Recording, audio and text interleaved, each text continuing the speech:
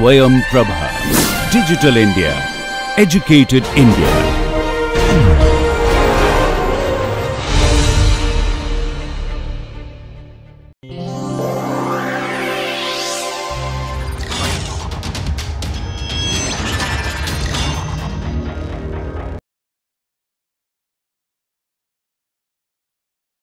In the previous module 8.1, we had given a complete derivation of the Kalman filter when the dynamics is linear and the observations are linear functions of state. This is the classical LQG problem. We gave a complete derivation of the Kalman filter equations and we illustrated profusely with a scalar example. We talked about the evolution of model forecast without observation. Then we brought an observation, we did the Kalman filter derivation. We also analyzed the properties of the growth rate of forecast errors and examined under what condition the forecast errors will converge. And then we also talked about stability of the filter in terms of what happens to the errors in the stability of the filter. You can readily see this analysis provides a complete characterization of the behavior of Kalman filter equation, the classical Kalman filter. So when we say Kalman filter, we essentially mean application of the filtering equations in the case of linear dynamics and linear observations, linear in this state. So that is the classical LQG. Now in the early days when Kalman filter was implemented, especially one of the earliest applications was in space travel, the onboard computers had only 8-bit, they had only 8-bit processors. So when you do arithmetic in 8-bit processors, that could be errors due to round off. One way to be able to improve the quality of computation is to be able to reduce the conditioning numbers for matrices that are involved. One way to reduce the condition number for matrices is to consider square root versions of the matrices instead of the matrix themselves. So what kind of matrices we are involved in? We are involved in forecast covariance, analysis covariance. These matrices, if it happens to be a large condition number, there could be difficulties coming from numerical instabilities. So in order to be able to induce numerical stability in the early to mid 60s, it was felt that one needs to be able to improve the conditioning of the calculations in order to improve the overall stability and accuracy of the solutions calculated. That led to what is called square root filters. Since we have derived the Kalman filter equation within the covariance setup, it is called covariance square root filter. I also want to remind you the inverse of the covariance is called information. So one could readily derive the Kalman filter equation in the information form, or that is called information filter. Once in other words, instead of working with the covariance, we will simply work with the inverse of the covariance. While if the covariance is symmetric positive definite, its inverse is also symmetric positive definite. So both the covariance and its inverse, namely the information matrix, all have positive square root. So we have covariance square root, information square root. These are some of the different versions in which Kalman filter equations can be readily and easily written. The square root versions in general have better stability properties, and we are going to give an argument how to derive the Kalman filter equations within the framework of covariance square root filters. So that is the aim of this module. There is also another motivating aim. Sooner we will go into what is called nonlinear filters. Nonlinear filters are very difficult problems to solve. We can only approximate. In the case of nonlinear filters, we will also introduce an approximation, one form of approximation using what is called ensemble filters. There is a natural connection between ensemble realizations of filters with covariance square root filter. So it is also for that reason we would like to educate the reader with respect to the derivation of the Kalman filter equations, not in the covariance form but in the square root of the covariance form. So that leads to covariance square root filter. Please recall, square root of a symmetric positive definite matrix A can be given in one of three ways. One is using Cholesky, another is using a symmetric square root version and solving the symmetric square root version using a Newton's method. Another one is called the eigenvalue decomposition. For simplicity in calculation, to illustrate basic ideas, we would either use Cholesky or eigen decomposition, whichever is convenient for discussion. In this particular case, we are going to be dependent on the eigenvalue eigen decomposition based square root version. Please go back to the previous case. X bar is a matrix.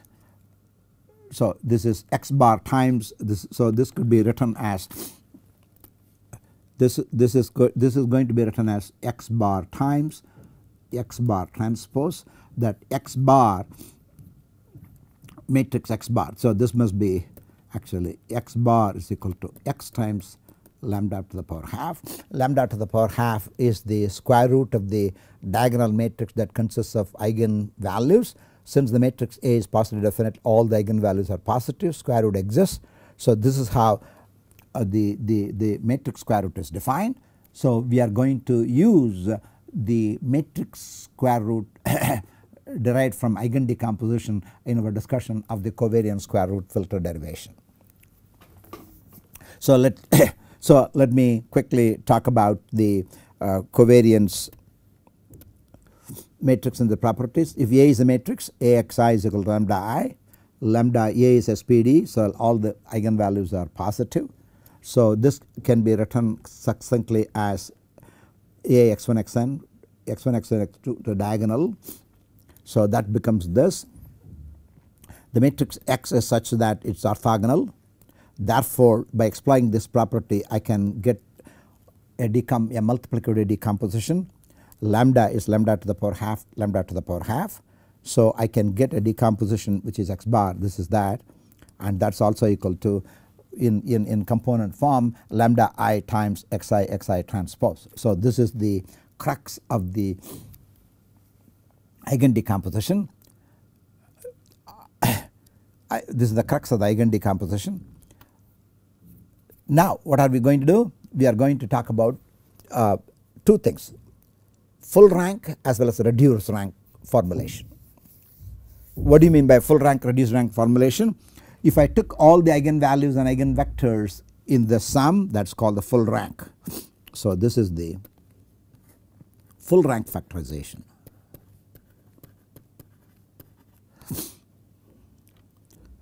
Now in here we are going to assume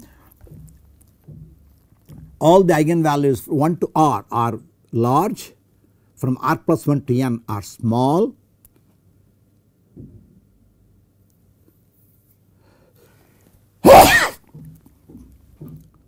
it can also be shown that the trace of the matrix A, which is a covariance matrix. So if A is a covariance matrix, A is SPD, trace of A is equal to sum of all the eigenvalues, I is equal to 1 to n. So I can divide this into two summation, into a summation of two parts. I1 is equal to r lambda I plus summation lambda I is equal to I is equal to r plus 1 to n. If this is small compared to this, approximate this by I is equal to 1 to r lambda I. Therefore, I am going to take only the first r columns corresponding to the first r eigenvalues. So this is the matrix of first r eigenvalues where r is a number which is less than or equal to 1, 1 is less than or equal to r. So r lies in this region. If r lies in this region, now I can approximate A using the product of x bar and x bar transpose. Please understand the rank of this matrix is R. So this is what is called rank R approximation to A.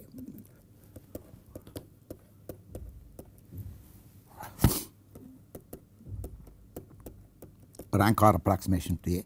Why are we talking about rank R approximation? Because it also comes from the computational demands. If the matrix is very large and if the eigenvalues are such that 1 to k up to n, if the eigenvalues falls very sharply like this, it can be shown that the sum of the eigenvalues, the sum of the first R eigenvalues, that means the sum of the first R eigenvalues I is equal to R 1 to R divided by sum of I is equal to 1 to n lambda I, which is this is the total sum versus partial sum, if this is greater than or equal to 90%, let us say. That means 90% of the information are contained in the first R eigenvalues, or it could be 95%. 95% of the information are contained in the first R values. So the value of R will depend on the kind of percentage you are interested in, the kind of approximations you are willing to accept. So if I consider the full rank, I will have 100% of the variance accounted for. If I am going to go for a reduced rank, I am going to neglect eigenvectors corresponding to very small values of very small eigenvalues. So we can talk about rank R approximation. So in this case xi transpose is a rank 1 matrix. A sum of R rank 1 matrices gives you a rank R approximation. Now please realize these eigenvectors to start with, they are all linearly independent. So the first subset of R are also linearly independent. So these are all the choices one has in terms of approximation. So we talk about two things now. I want to go back to where we are. We started with the A positive definite matrix. We got an eigen decomposition. We also got a square root version of A. A is equal to x bar times x bar transpose. That is the square root. Now we are trying to interpose another idea. If in practice the eigenvalues falls off very sharply like this, the last eigenvalues, the sum of these very small eigenvalues do not add up much. So we may be able to cut off at a decent value R. The R is decided by the amount of the ratio of the sum of the first R eigenvalues to the total sum of all the eigenvalues. So if I can explain 90% of the variance, if I can explain 95% of the variance, the R will vary between 90 or 95 or 99. So that is something you start with, the level of approximation you are willing to accept to start with. So given that, I can define, so you decide the number of percentage you are comfortable with. Based on that I can fix the value of R. Once I have the value of R, then I can pick the first R eigenvalues and consider an eigen approximation to A. So A can be approximated by product of two rank R matrices. So that's which is called reduced rank approximation to the square root. A reduced rank approximation obtained by appropriately selecting the columns that go into the definition of the square root matrix.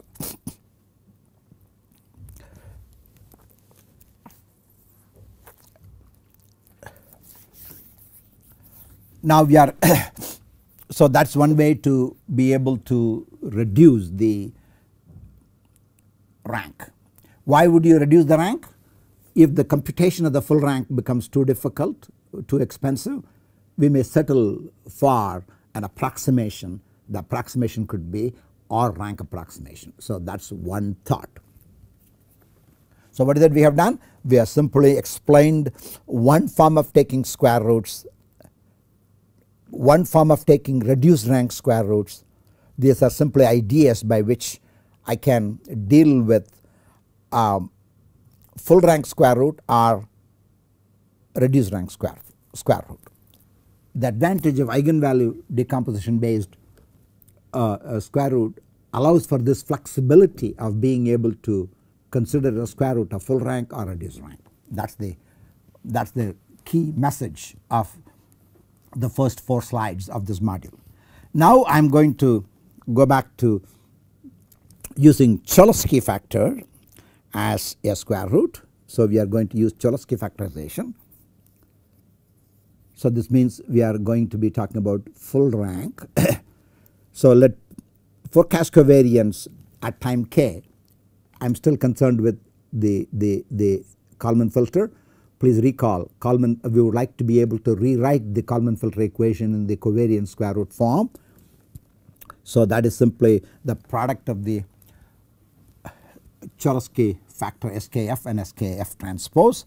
Please understand the Cholesky factors A is equal to G transpose, where G is lower triangular, G transpose is upper triangular. So in this case SKF is a lower triangular square root of PKF and its transpose is SKF transpose. So this is simply a Cholesky factorization of the forecast covariance. Likewise I have the analysis covariance, its square root. So we are going to rewrite the Kalman filter equation instead of PKF using SKF. Instead of using PK hat I am going to rewrite it using SK hat. I am also trying to get a square root factor for QK, which is equal to XKQ and SKQ transpose. So in here SKF, SK hat and SKQ are all lower triangular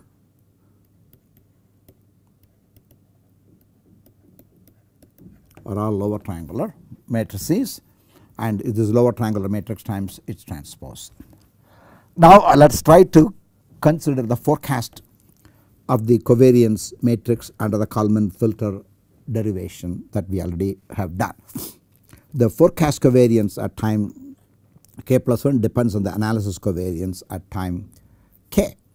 Now replace the forecast covariance by its square root, replace the model noise covariance by its square root.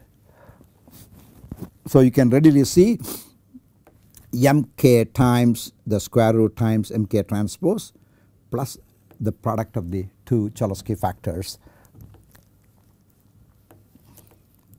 the lower triangular upper triangular part of qk plus 1. This can be rewritten in the matrix form as mk sk hat plus xk plus 1 q and the transpose of that. So you can readily see that the product this equal to this product and that product is equal to that. Now I am going to concoct a new matrix which is xk plus 1 bar f, which is given by this matrix. So this matrix according to this is xk plus 1, therefore pk plus 1 has this form of Cholesky factor. So what does this tell you? This essentially tells you that if I have a Cholesky factor expression for pk hat, if I have a Cholesky expression for qk plus 1, I can get the corresponding Cholesky factor for the forecast covariance which is given by this equation. Each of these equations, they are all n by n, they are all n by n, they are all n by n. But however this equation that describes the covariance of the square root of the covariance of the forecast is unfortunately is a matrix of size n by 2n. N by 2n is not a square matrix, n by 2n is a rectangular matrix. It has double the number of columns as the rows. That is undesirable.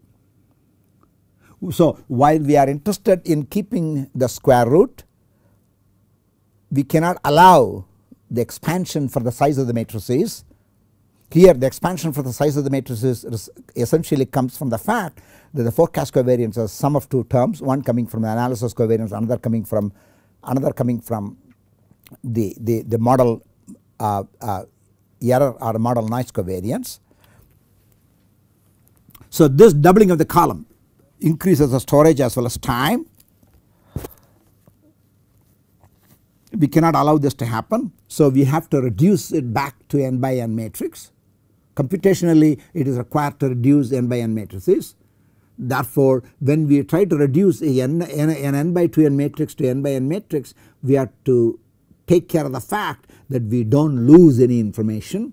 So this must be information lossless transformation while I am trying to compress the number of columns from 2n to n. That's the goal. This can be done very easily by the method that we already know, that's called Gram-Schmidt orthogonalization process, which we saw in the context of QR decomposition. So what is the basic idea? If Q in this case, because my xk bar, please understand, my xk bar fk plus 1, my xk bar xk plus 1 is a matrix of size n by 2n. The corresponding Q I would like to be able to be of the size 2n by n with orthogonal columns, and the property Q transpose Q is the Q transpose Q is I. Q transpose Q is I. That is the condition we need. That means, let us look at this now. Sk plus 1 f bar belongs to R n by 2n. So therefore S bar k plus 1 f transpose is a 2n by n matrix. This matrix has more columns than rows. So this matrix it looks like, so this essentially corresponds to the overdetermined case of H that we have used in the context of static inverse problems. So this matrix is a rectangular matrix with double the number of rows than the number of columns. Q is a matrix again 2n by n. I would like to be able to now get a matrix xk plus 1 f. So here what is the condition? I would like to get a matrix xk plus 1 f that is also n by n. So the left hand side is given. I have to find a Q and a sk plus 1 such that this equation can be satisfied. That is a classical QR decomposition method. That is a classical QR decomposition method. QR decomposition method by applying to this matrix x k plus 1 bar f transpose. So I am going to apply the QR decomposition to this. The QR decomposition will then deliver a Q and an xk plus 1, I am sorry, there is no bar here, sk plus 1, that it will deliver an sk plus 1 f. This will be an n by n matrix. This will be a 2n by n matrix.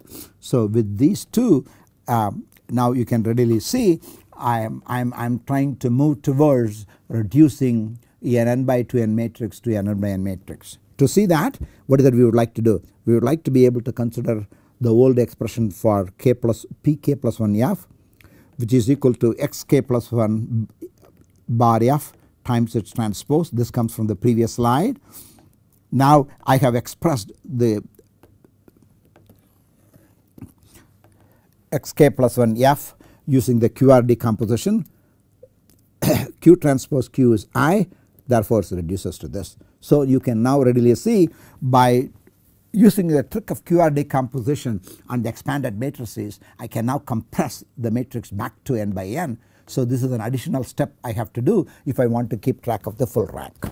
So here comes some of the challenges in Kalman filter equation when you want to rewrite from the covariance form to the covariance square root form. Again, I would like to remind you, why do we go from covariance to covariance square root form? Simply because I would like to be able to increase the conditioning. And what is the conditioning? The conditioning for a square root is much better than the condition for the original matrix. That is a very well known result. That is a very well known result. Why is that?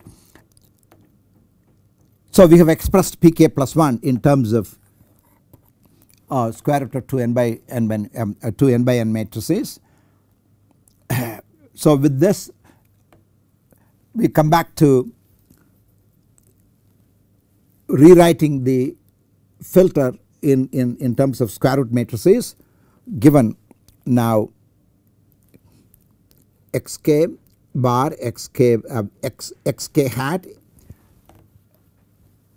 sk hat, sk plus 1q, these are the two square roots of the analysis and the model noise. I am going to now consider the forecast step. This is the forecast. So instead of updating the forecast covariance, I am going to update the square root of the forecast covariance. The square root of the forecast covariance is related to analysis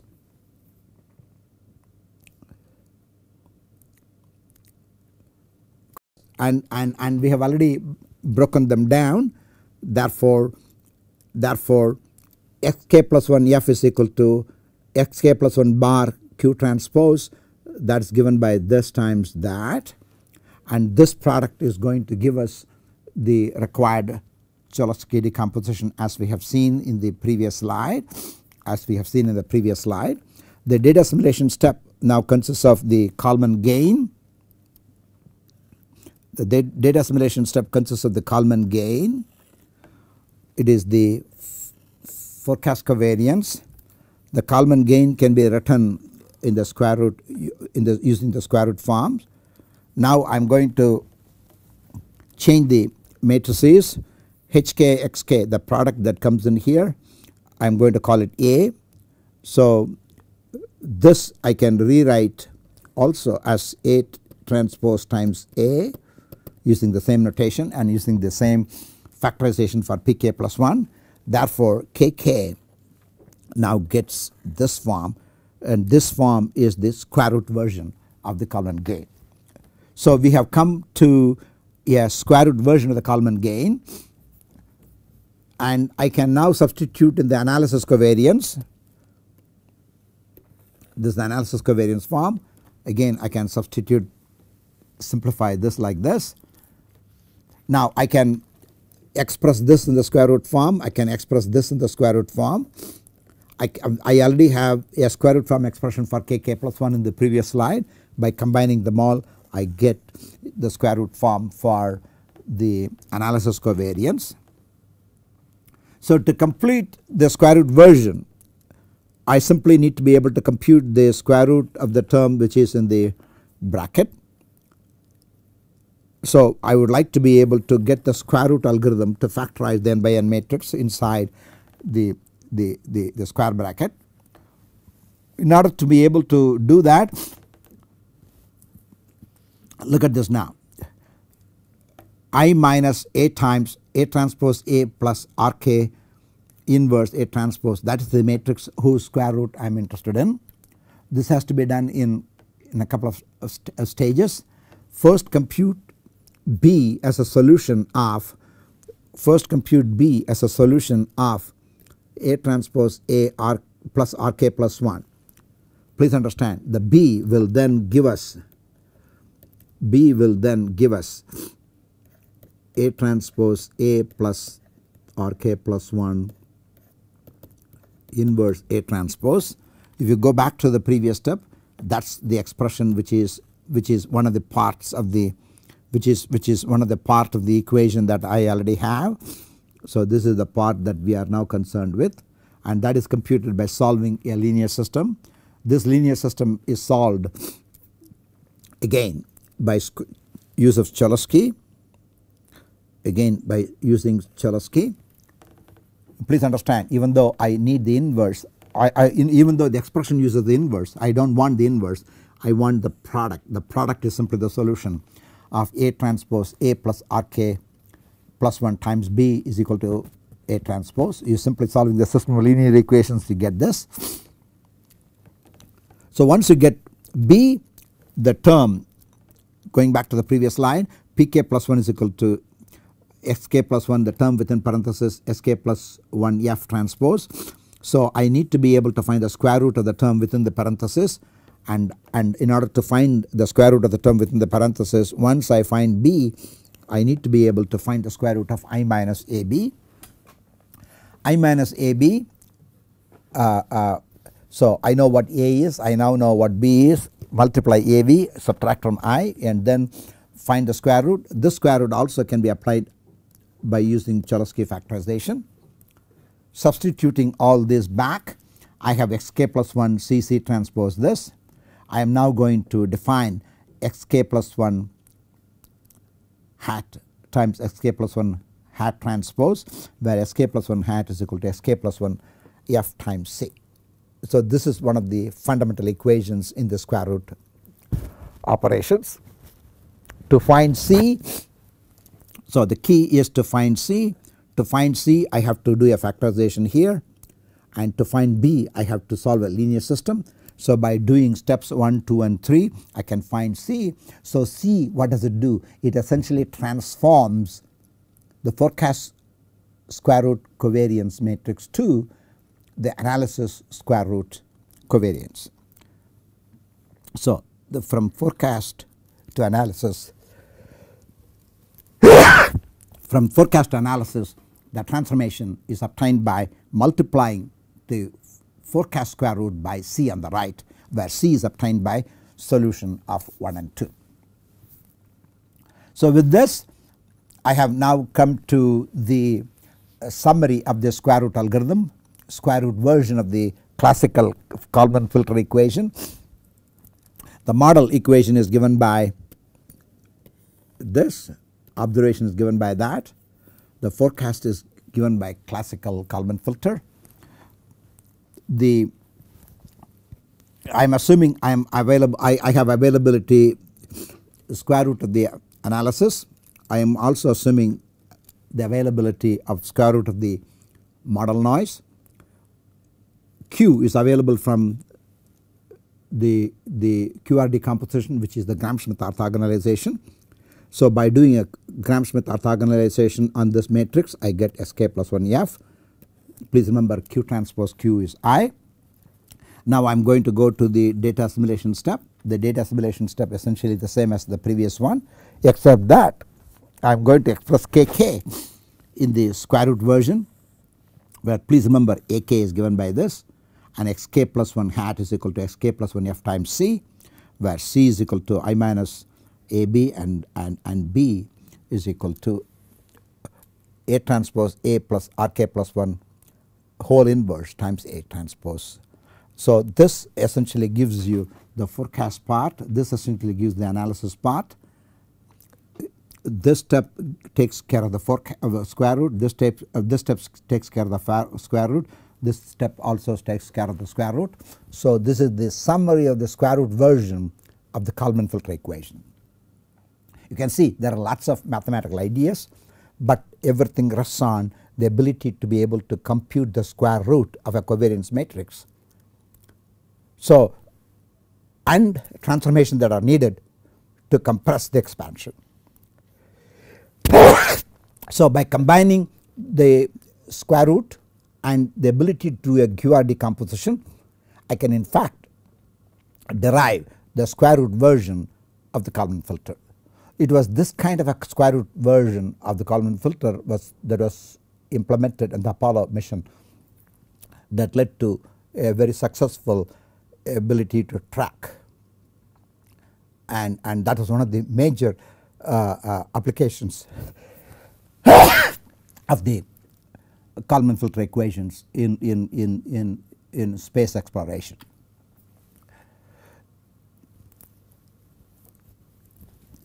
So given that as a background,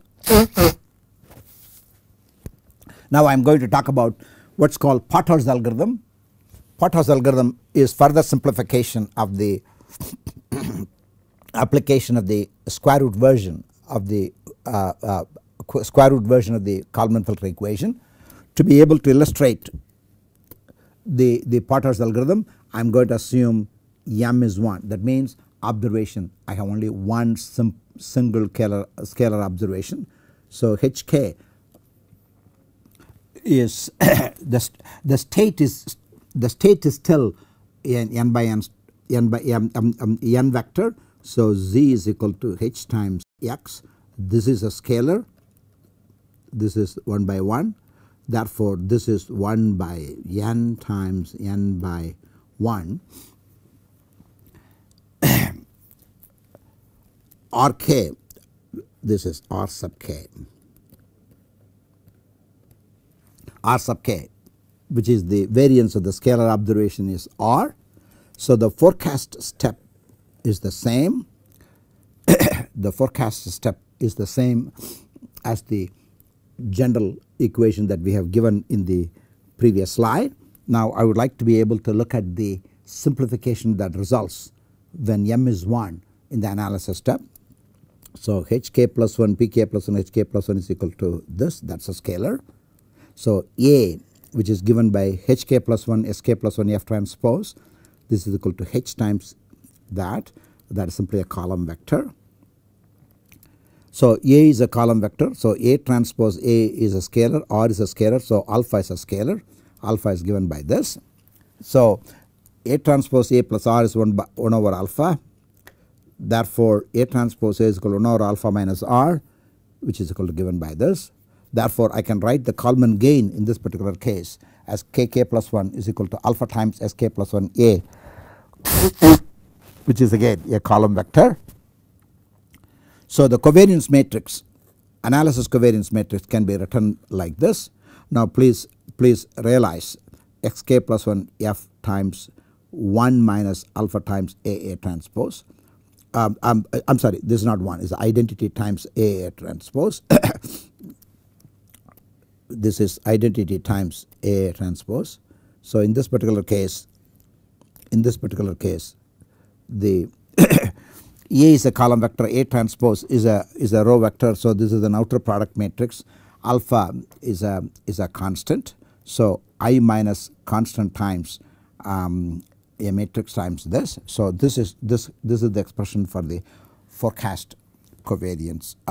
Analysis covariance at time k plus 1. Please remember, I'm talking about the data assimilation step, compute the Kalman gain and the analysis covariance in here. Now if I want to be able to, so this is this factor in this case is already a square root form, this factor is already a square root form. So to get a square root I need to consider square root of only the term within the parenthesis. The analysis is very similar to the general case we talked about.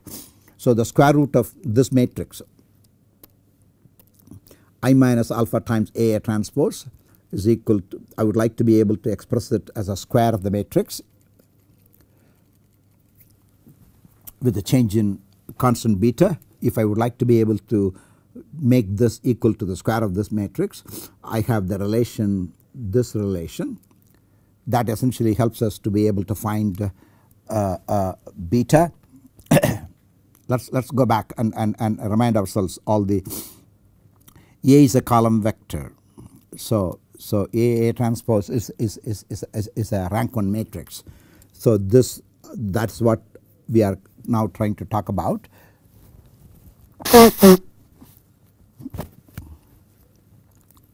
So this relation essentially implies I minus alpha times A transpose is equal to 1 minus 2 beta A transpose plus beta square A transpose A transpose because of the square involved.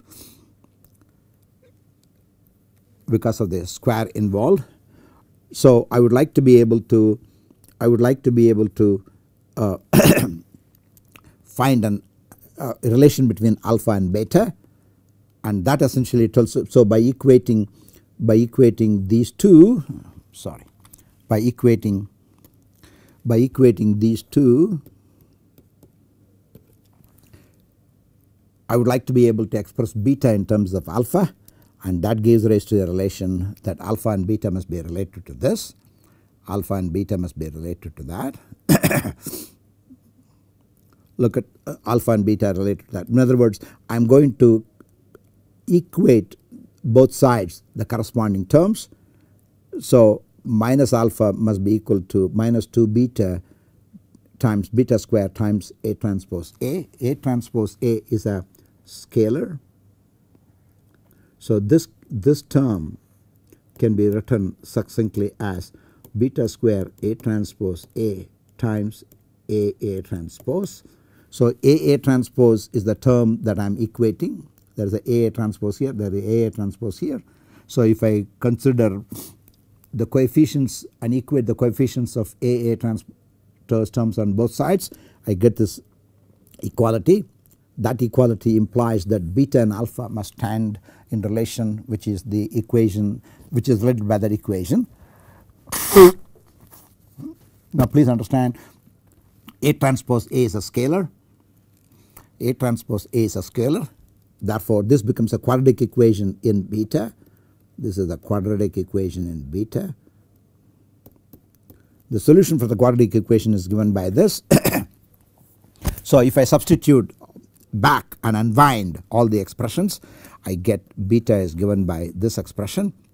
I can now substitute the matrix within this as I minus beta times AA transpose square, because I have found the square root of that.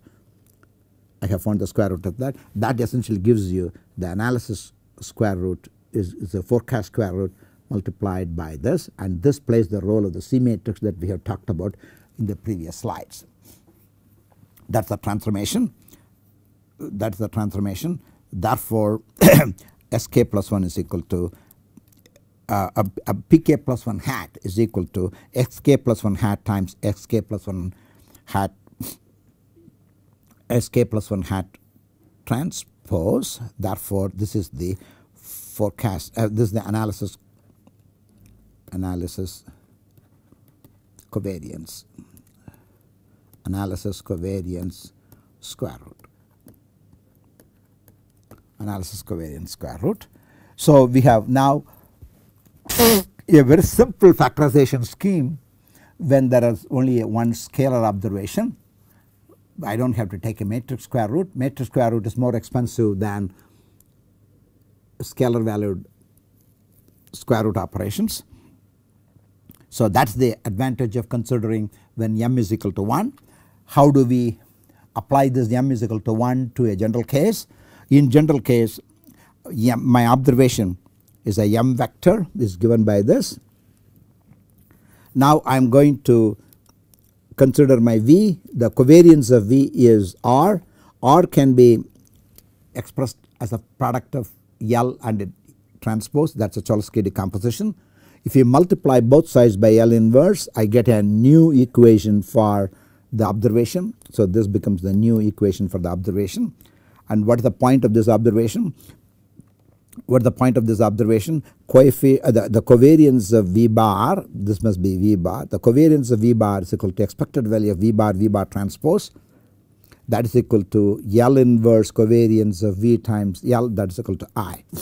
So what does this mean? This essentially means the noise covariance is identity. If noise covariance is identity, so what is that we have? Z bar is equal to H bar x plus V bar. V bar is a normal noise vector with 0 mean and I as the identity matrix as the covariance. Therefore, there is no correlation between Zi and Z, no correlation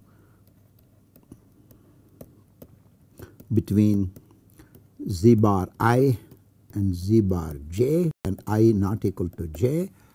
When I not equal to J, because these things are not correlated, now I could consider Z bar 1, Z bar 2 and Z bar m, that is Z bar is equal to that, and I could consider now each of these observations as a single observation. So there are m single observations. I can try to successively assimilate each of these observations by the Potter's algorithm that we have given in the previous case.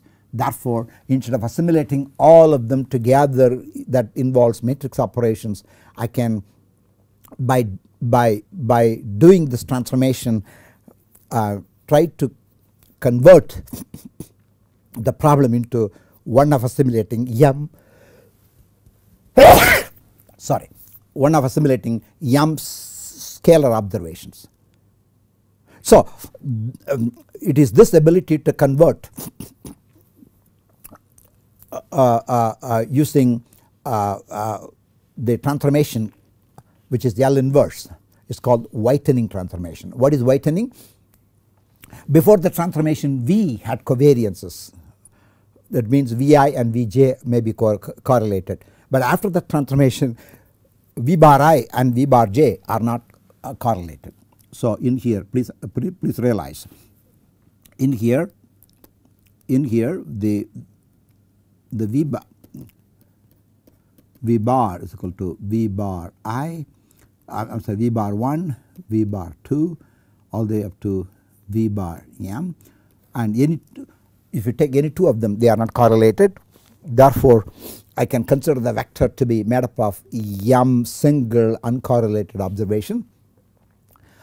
If there are m single uncorrelated observation, I can apply the Potter's formula one at a time. So I start with the forecast, you assimilate the first component, you get an analysis. Then start with that analysis, assimilate the second component, then you get another analysis. You start with that second analysis, assimilate the third observation, you get the third analysis. Likewise, if you assimilate all the m components one at a time, starting from a forecast in m steps, you will get the ultimate analysis that takes advantage of all the m individual observations that are arising out of whitening transformation. So this way one can bring in simplicity into the computation by using suitable transformations. Now we have talked about several different types of transformation in this lecture. In this lecture we have talked about square root transformation of matrices, QR decomposition to be able to reduce or compress in a lossless way the resulting square roots. And here we are also talking about the notion of Potter's algorithm and how to apply Potter's algorithm component wise by doing what is called a whitening transformation or a whitening filter. What is a whitening filter? If I pass a correlated noise through a whitening filter, the output becomes uncorrelated in the sense that V was correlated, V bar, the components of V bar are uncorrelated. This ability to transform a noise vector that is a correlated covariance matrix to an uncorrelated covariance matrix and the output, that's called the whitening filter. By applying the whitening filter, we are able to reduce the problem of assimilating a vector of m observation to assimilating a sequence of scalar updates of m single observations. So the assimilation step is broken down into m simple steps where you simply take the square roots of scalars as opposed to taking square roots of matrices. The total time required to compute the square roots of matrices can be much larger. Therefore, if you could apply Potter's algorithm, it could greatly simplify the analysis. Not only that, it also improves the conditioning of the conditioning of the matrices, which in turn tries to induce the stability of the computations. With that, we come to the end of the discussion of this covariance square root filter. This is covered in chapter 28 of our book, and there are enough number of exercises one has to perform in trying to verify all these things. That is why I have not given you any additional exercises. Trying to verify all the calculations in here are themselves an exercise. I hope you have come to appreciate the notion of what type of square root to use. Do I use full rank approximation or partial rank approximation? If I were to do a square root version of the of covariance, how these transformations are aligned. Then if I want to be able to incorporate one observation at a time, how Potter's algorithm come to the rescue. So by use of whitening transformation and Potter's algorithm, we can further simplify the assimilation of vector observations. So that is the overall summary of this module. Thank you very much.